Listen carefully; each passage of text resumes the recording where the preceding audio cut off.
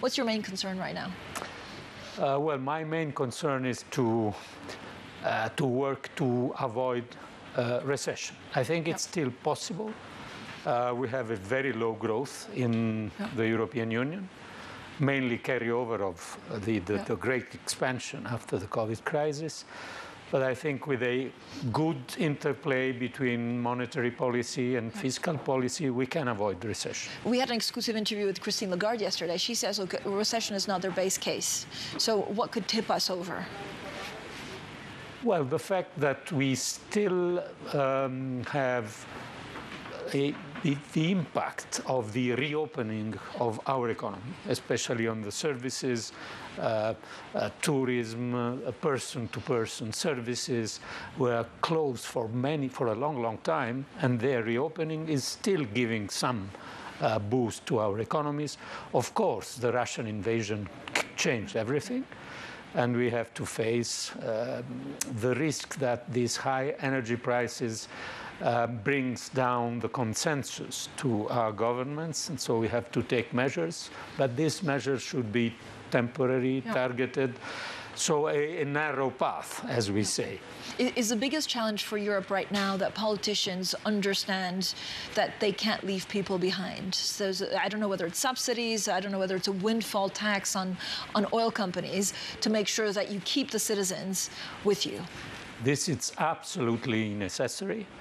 But we have also to know that this is not what we were doing during the pandemic. This is not, again, the universal support for all. This is targeted because, of course, for example, energy prices, those that are suffering are mostly the vulnerable households because they spend a lot of their income for fuel, for heating, and for this. And we can't give this kind of support forever and for everyone. We should give it to those that are suffering. But so we need to reform the energy market. I had a panel with the Prime Minister of Spain who's extremely angry, saying, I have a lot of renewable energy, but I'm paying these prices because of the way the things are done. When will that get reformed? I think this is absolutely understandable. The real reform, if I may say so, is to go out from dependency of fossil fuels, Russian fossil fuels, but fossil fuels overall, and gas also, dependency. So this is also an opportunity for the European Union, because we are in this crisis, but we have now the need to accelerate the climate transition and get out from the dependency. Commissioner, maybe longer term, but shorter term, what happens if there's a gas embargo? First of all, will we agree on an oil embargo? And if Russia looks at Europe and says, well, actually, guys, I'm going to turn off the taps, what happens to this economy? Well, we are not proposing gas embargoes. No? But the Russians could do it. Well, I think they will hesitate to shoot in their foot. It's not something that Russia can do easily, because you can divert your oil, you can't divert your gas. But anyway, now we are proposing the oil embargo. As you know, we are working to build an agreement, unanimous agreement. We are not yet there, but we are hopeful that we can reach an agreement in the coming days, in the coming week. We will see.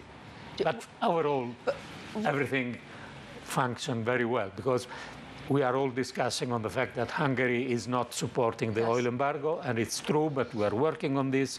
But on the other side, we have huge package of sanctions. They are working, and this is unprecedented for the European Union. But should the European Union, the Commission, just go and have an oil embargo without Hungary if in the next couple of days you can't turn them? I don't like to discuss Plan B when we are working on the Plan A. I've covered the European Union for 20 years. I know that Plan B is not discussed, a bit like the Fight Club, until we get there. Commissioner, so talk to me about a recession. What is a probability that this region goes into recession, and what kind of recession is it? Like the 1980s or like 2008? Well, I don't think we risk a crisis similar to the one of 2008, neither to the 80s. What we have is, for the first time in this century, high inflation, and the monetary policy will react to this. But at the same time, I think we have some boost to our economy that could keep it in the positive territory. The problem is how we manage the transition from the fiscal supportive overall stance to the selected temporary, and how also we address to the fact that people and families are losing purchasing power. But of course, compensating this again should take into account the fact that inflation will, at a certain point, probably at the end of this year, begin to go down.